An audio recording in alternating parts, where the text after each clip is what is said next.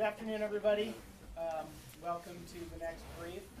Rear Admiral Brian Luther is the director of the Department of the Navy's Fiscal Management Branch. He's going to deliver his presentation, roll out the Navy's budget, and then we'll go over some ground rules and take some questions.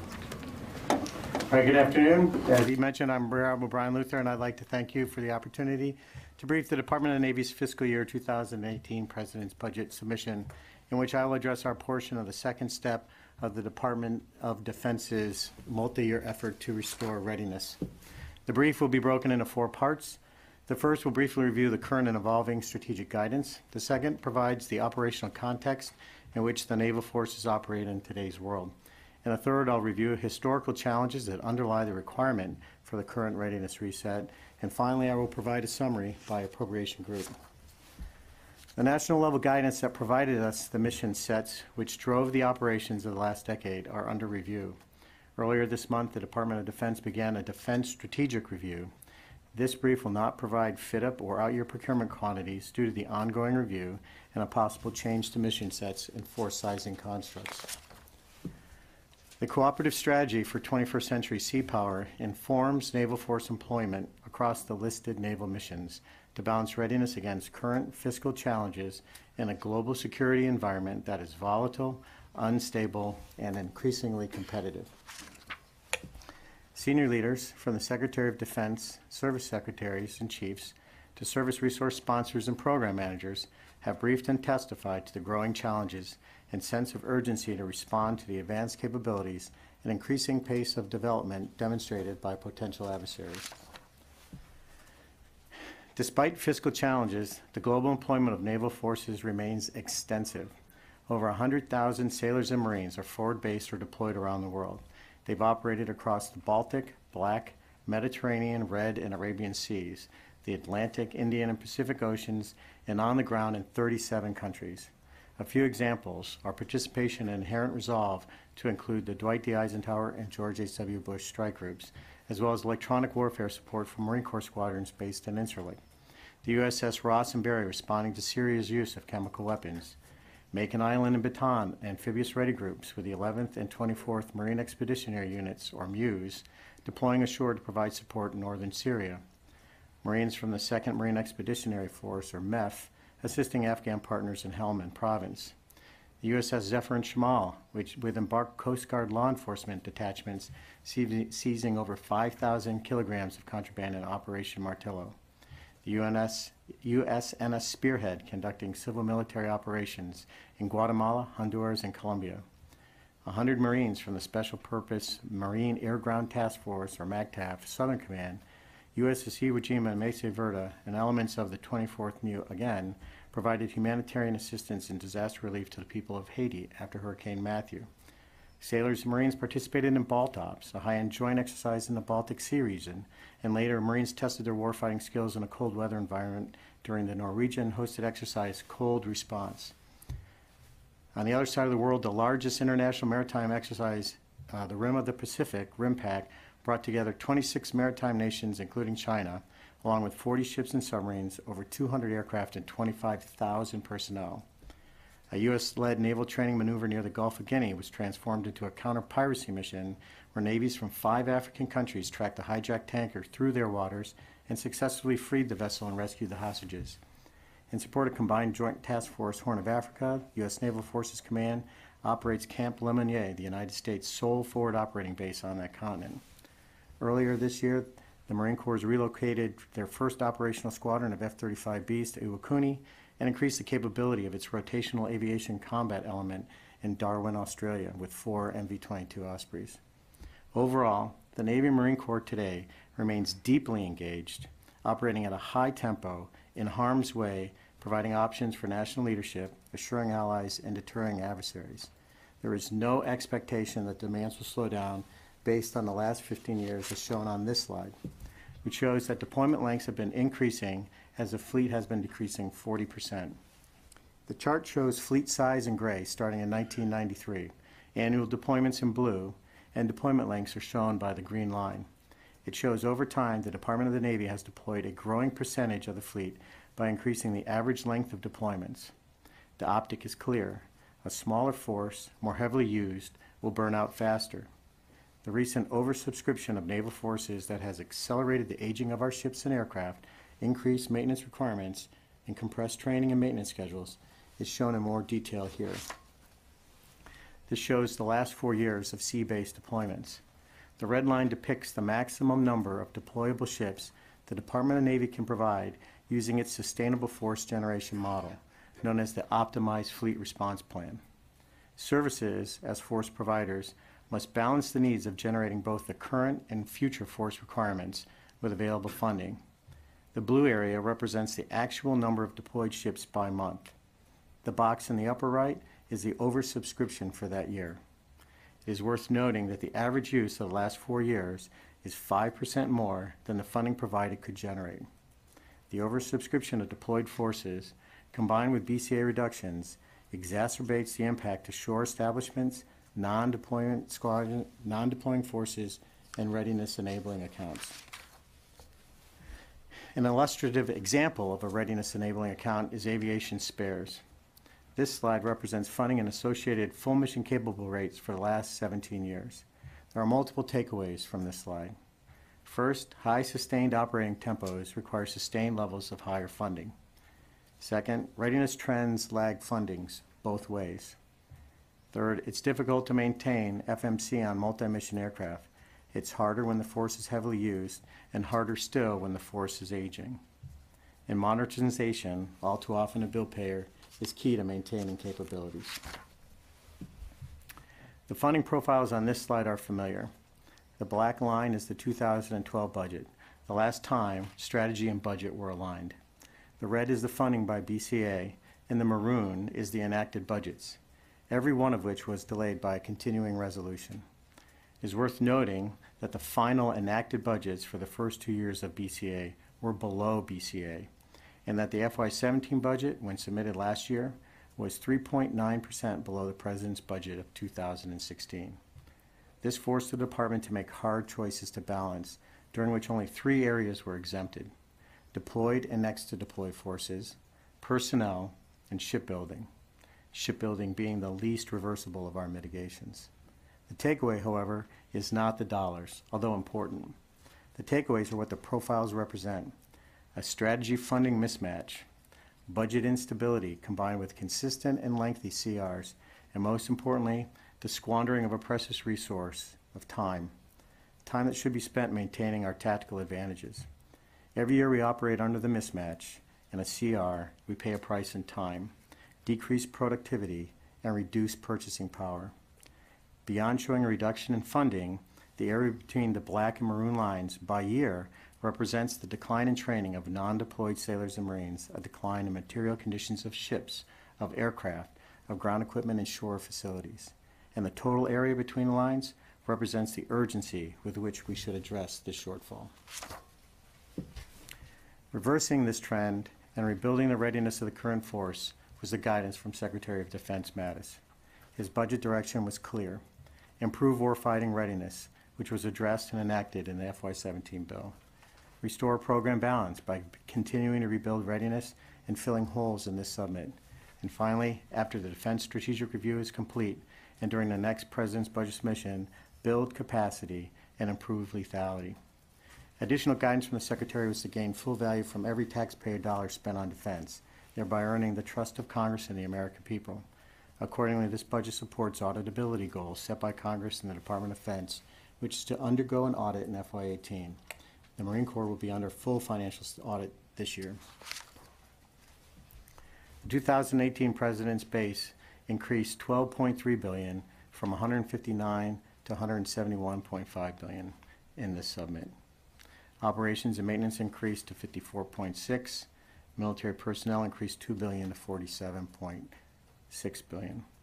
Procurement accounts increased $800 million to $49.5. Research and development $500 million to $17.6 billion, and infrastructure increased $370 million to $2.2 billion total. The next section of slides will provide a detailed overview of how the Department addressed, by appropriation, requirements to enhance readiness to include modest personnel increases, how the ship's aircraft and ground vehicles will be sustained, the proper training of our personnel in preparation for their deployments, and how we maintained our ship procurement profiles made difficult trade-offs in aviations, enhanced weapons procurement, and made investments in key technologies to better posture us. It is important to note, however, the effects of multiple years of insufficient resources cannot be corrected by the increases of one budget year. The department will require stable, predictable funding over multiple years to achieve sustained positive results. The Ship Depot maintenance is funded to 100% using base and OCO funds. It funds 10 additional ship availabilities for a total of 71. It complies with the current 246 law. By the end of FY17, we'll have 6 cruisers inducted in modernization. This submit will also fund an additional subset for an additional induction.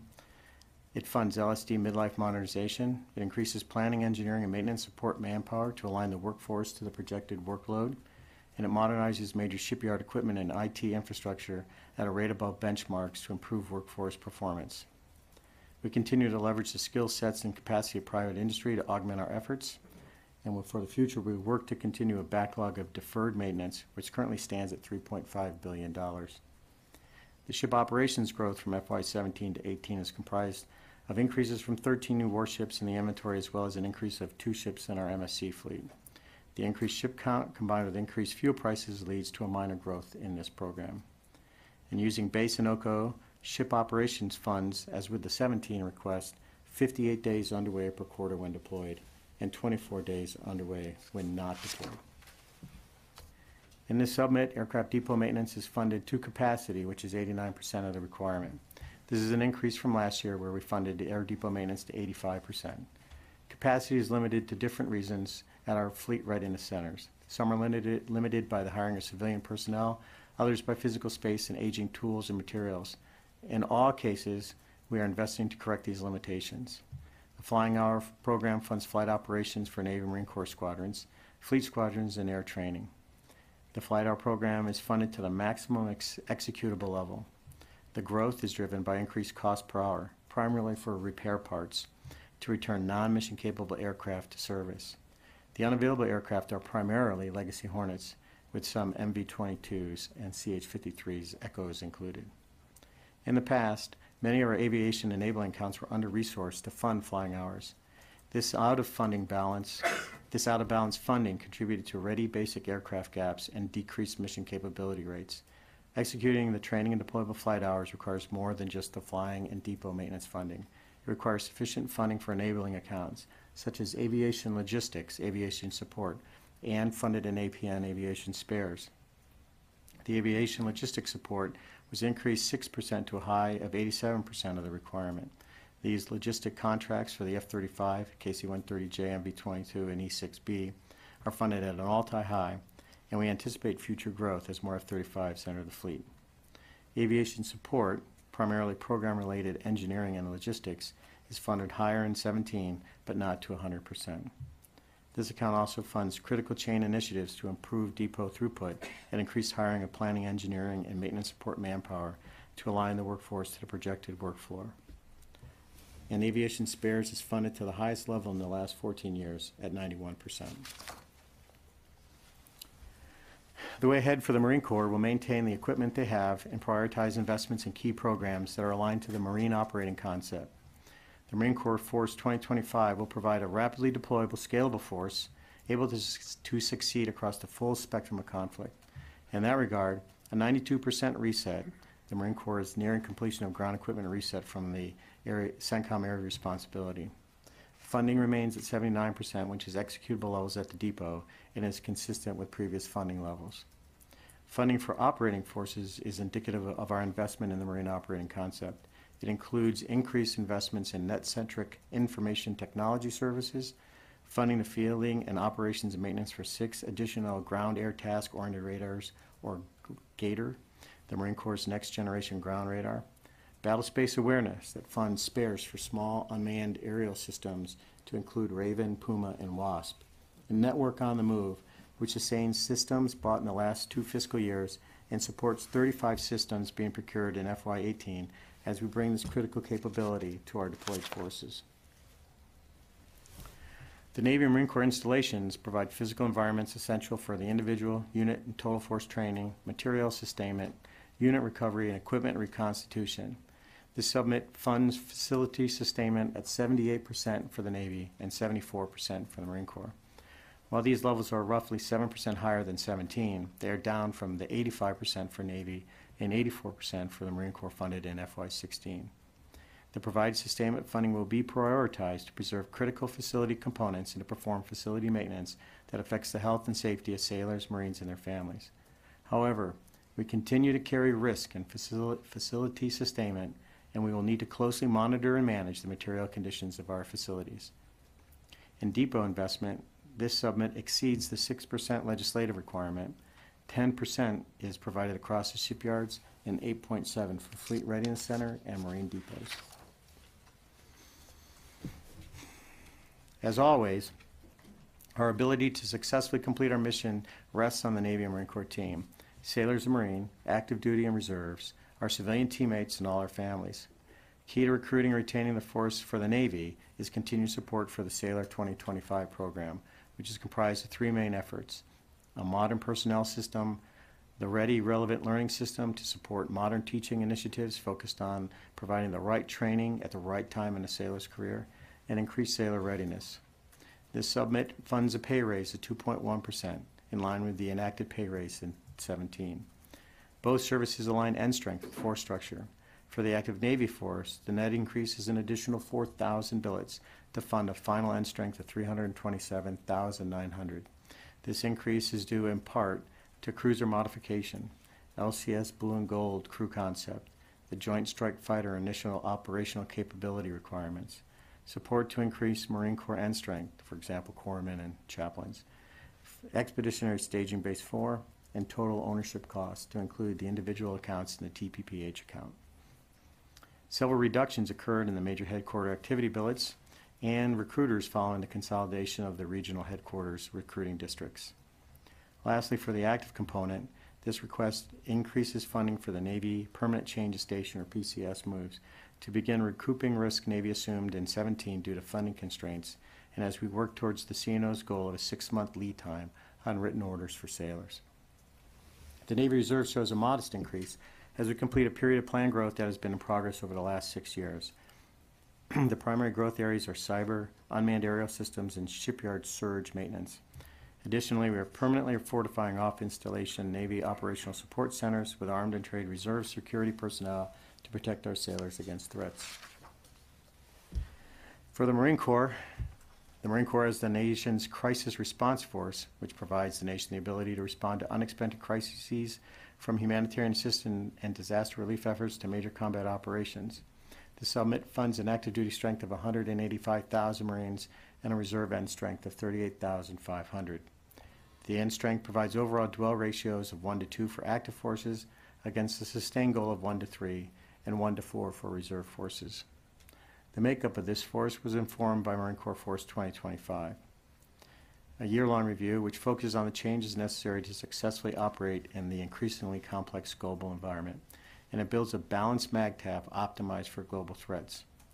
Several key information initiatives include the establishment of a MEF information group to improve increased defensive cyber operations and communications battalions, increased reorganized aviation intelligence support in its intelligence battalions, a new infantry battalion size, and increased long-range precision fires through HIMARS Rocket Artillery Battalion. The budget funds the civilian workforce required to restore readiness.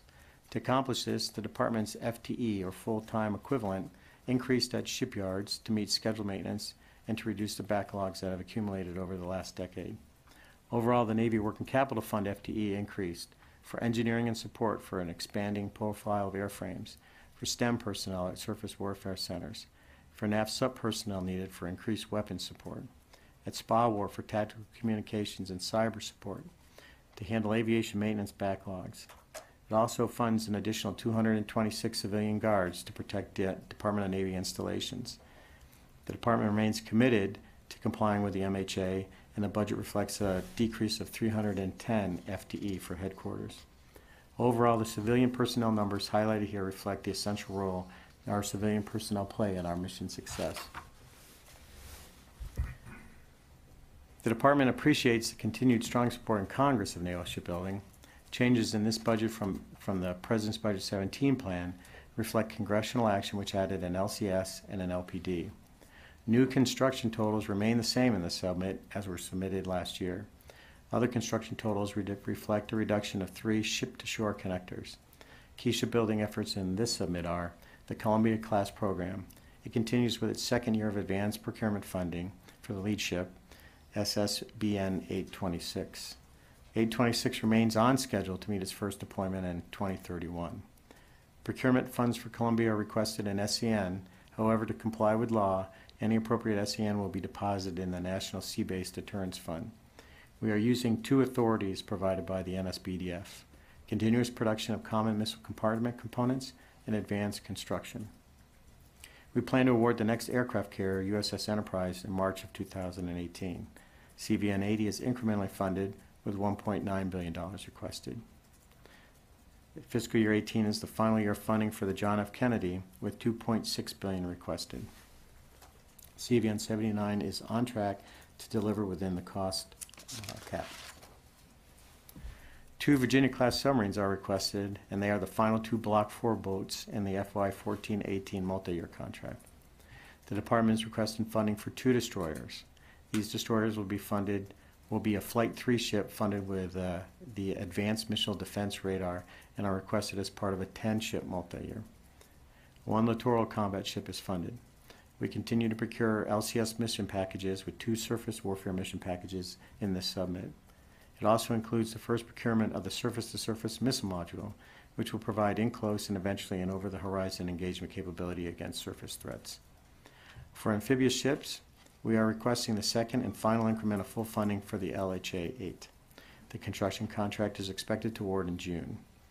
The second TO-205 replacement oil is requested in 18, along with advanced procurement for a future oiler. The oiler contract was awarded in 16 for 1 ship and 5 priced options for future oilers. The 18 is the first of those 5 priced options. And the Department is requesting a second combined towing, rescue, and salvage ship with a planned award in January of 2018. The Department appreciates the continued strong support of Congress in aviation procurement. Changes in this submit from the 17 plan reflect congressional action which added 6 total F-35s, 12 F/A-18s, 2 C-48 Alphas, 2 AH-1Zs or Zulu Cobras, 1 MQ-4, and 4 MQ-8s. Procurement totals for the submit decreased from 99 to 91 aircraft. A reduction of 2 F-35 Charlies, 5 Zulu Cobras, and 5 MQ-8 Tritons were cut, with 1 P-8 added. Key aircraft procurement in this submit include 14 F-18 Super Hornets and 24 F-35s, with 4 Charlies and 20 Bravos, to address efforts to mitigate our strike fighter shortfall while we continue the transition to a 5th-generation fighter.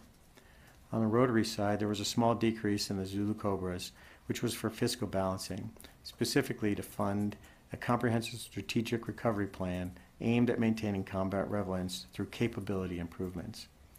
The 53K replacement for the CH-53 Echo helicopter completed its milestone C review in 17. Low-rate initial production, or LRIP, of 4 aircraft continues in 18, leading to an IOC in 20. This submit requests funds to procure the first 6 Navy CMV-22s to replace the C-2 COD. Forecast IOC for the Navy variant is fiscal year 21. This submit includes a requested multi-year authority to complete the production buy for both Navy and Marine Corps MV-22s. For our unmanned systems, continued LRIP procurement of 3 MQ-4 Tritons, the fleet delivery of early operational capability is planned for this year. And the MQ-8 Fire Scout production was truncated because sufficient inventory is on hand to meet planned LCS deployments. The program will continue to be assessed as the LCS and frigate program progresses. In weapons procurement, the summit provides a net decrease of 10 weapons, with reductions funding an optimal mix of weapons and enhanced capabilities. The Navy begins procurement of the small diameter bomb, Block 2, which adds moving target capability for the F-18 and F-35 aircraft. AMRAAM quantities were decreased to procure the first lot of form, fit, function refresh missiles, which will replace 80% of the missile guidance section components. JAGM's Milestone C was delayed from 17 to 18. The 17 funding will be used to procure the first LRIP quantities and maintain IOC for 19. Due to the delay, no missiles were requested in this submit. In shipboard weapons, the Navy added 100 Tomahawk missiles to obtain quantity cost savings. The request includes 66 OCO missiles to replace those expended in the Red Sea and Syria, and 34 baseline missiles. 18 also begins procurement of modernization kits to be installed in FY19 with recertification. The Navy decreased RAM Block 2 quantities to invest in an upgraded capability to counter emerging complex raid threats. This submit includes initial procurement of the Block 2 Evolved Sea Sparrow missile procurement and the Harpoon Block 2 Plus mods. The Block 2 Sea Sparrow replaces the guidance section with an improved seeker, and the Harpoon provides an expanded capability to provide more accurate targeting. The Navy increases the buy of the LCS surface-to-surface missile module, which is the Longbow Hellfire, to provide LCS the ability to protect sea lanes and to move forces quickly through a choke point or other strategic waterway. The summit provides substantial investments to modernize and enhance capabilities of currently fielded systems in order to continue to overmatch our adversaries.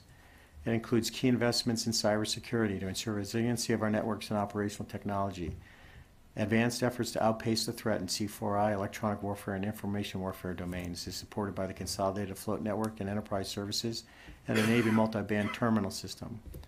Various ship and submarine modernization efforts include the Submarine Warfare Federated Tactical System, which provides hardware and software upgrades to submarine sonar, fire control, imaging, electronic warfare systems, as well as integrating unmanned aerial system and advanced electronic warfare and attack capabilities.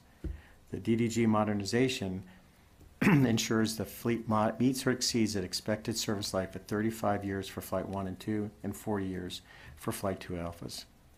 Another enabling account, the OPN spares, is funded to 85% of the requirement.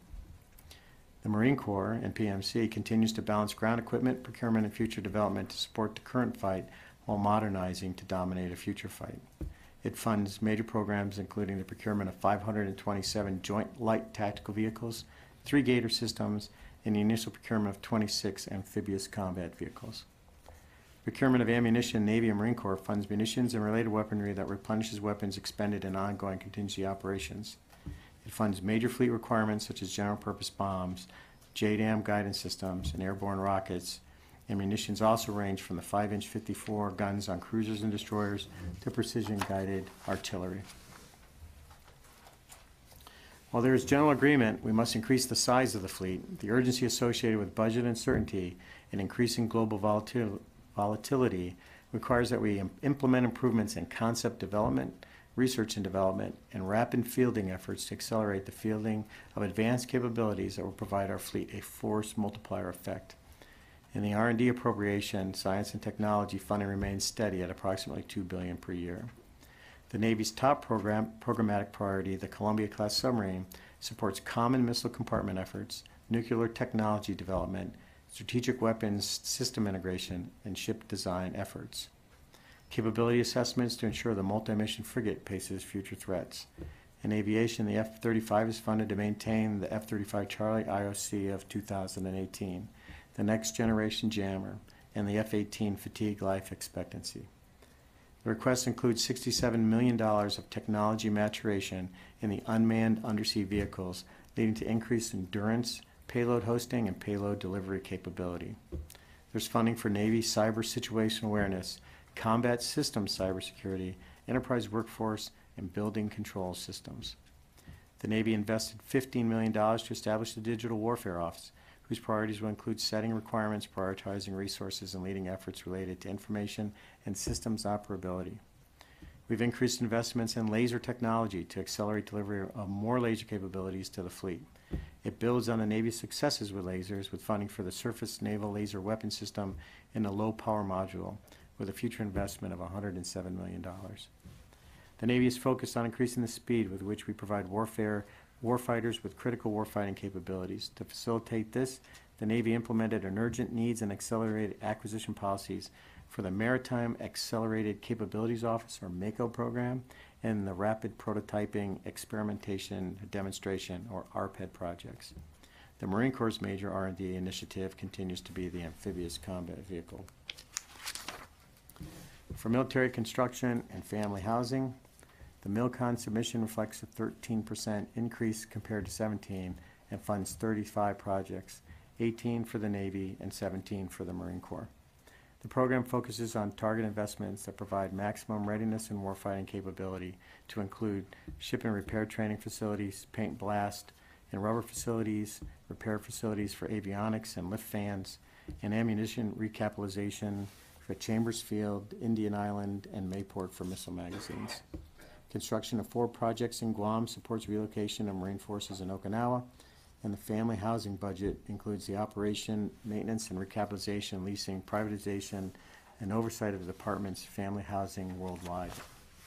Overall, this budget provides the investments required for the Navy and Marine Corps to execute its missions as assigned. Against the backdrop of complex global security and challenging fiscal environments, it reflects the best balance of investments across our readiness inputs of people, equipment, supply, training, ordnance, networks, and infrastructure.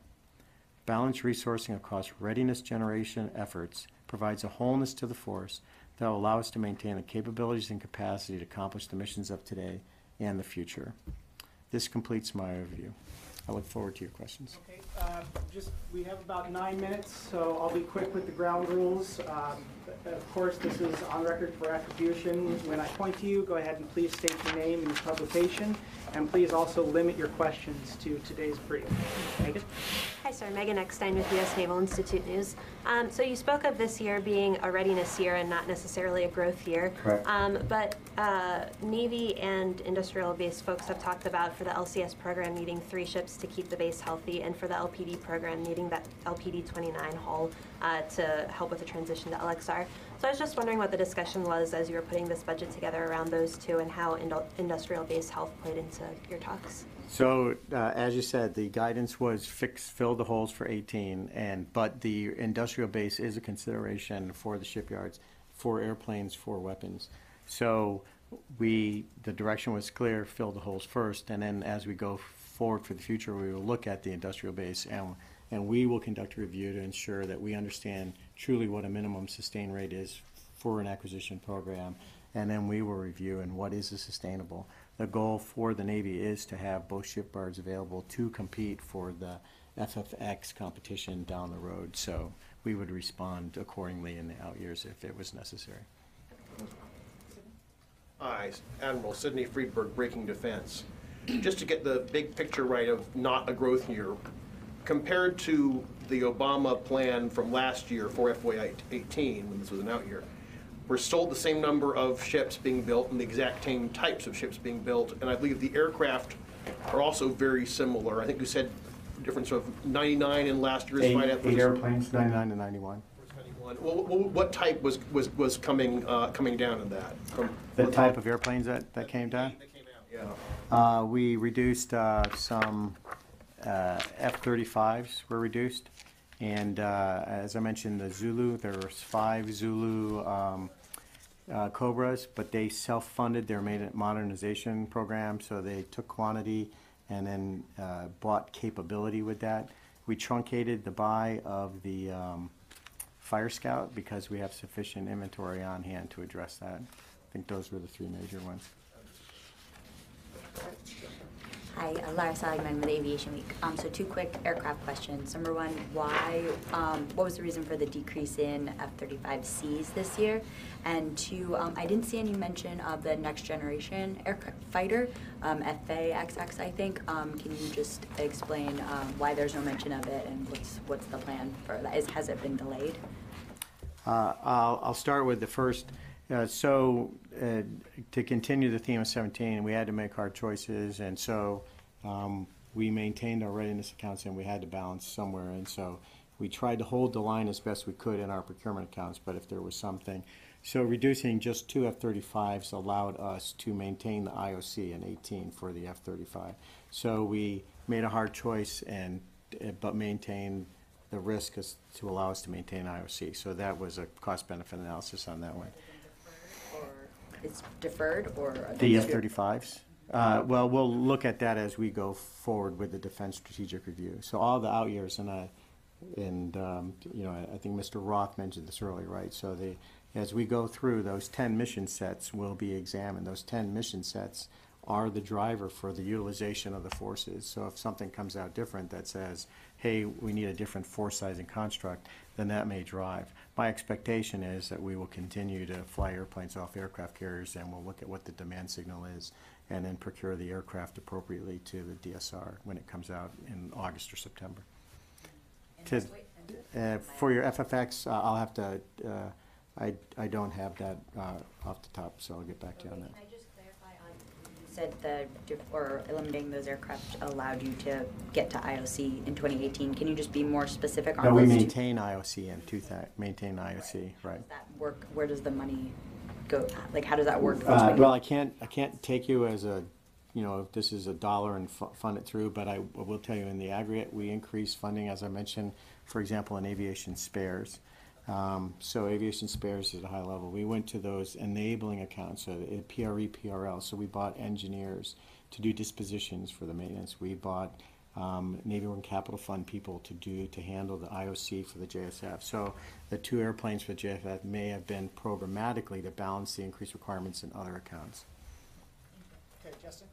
Hey, Justin W. with Inside Defense. I just was wondering, I think it was about $1 billion it's going to be requested for just one LCS. The ships have been coming in around $500 million. Correct. So why do you need that much money for just one LCS? I'm not familiar that we asked for $1 billion for one LCS. What was the number? Oh, was it about 6? 650. Well, then the second part to that question, how does this budget set up the transition to the frigate going forward? So as I mentioned earlier, we'll take a look to maintain an industrial base that remains competitive. And so in the R&D effort, we're funding the capabilities assessment to assure we know what the FFX needs. And then we are on pace to do a fourth quarter 2020 award for the FFX. So that's the end state that we want to do. You mentioned in brief that 4,000 sailor plus up, how it's going to be apportioned. And I was wondering if you could go more granularly, say this many sailors will be part of the blue and gold concept, this many for the expeditionary Corps base. If you give me a second to get to it, I can. Actually, this is a delaying technique. I have to go to the other brief. I know that approximately 2,000 are in our IA and TTPH, the overhead associated with the friction, so we can get sailors to their ships on time. There was 1,000 for cruisers, modification 450 for the LCS blue and gold concept, 373 to support the IOC for the JSF. Support for the Marine Corps was 163, and the expeditionary staging base was 100, and that adds up roughly to about 4,000. Yes, sir. Rick Burgess, CPAR. With regard to that single LCS for 2018, does that represent a down select to a single hull design? It does not. The intent is to have 2 shipyards competitive in 2020. The Navy seeks to have a competitive bidding process. Okay, Chris, last question. Chris Cabas, Defense News. Actually, following on the LCS, my understanding is that OMB wanted to add another LCS into this budget to make 2. But the submission here is for 1, which is the Obama request. Is there the possibility of the Navy submitting an addendum to this or a modification to this request and going up to 2 ships? As I know today, we are not submitting an amended budget submission for a second LCS. Do you plan on submitting an amended budget submission right now? As of right now, I have not been directed to create nor submit an amended budget submission. Okay, thank you, everyone. If you have follow-up questions, you can direct them to me. I'll be up here with Carrie as well.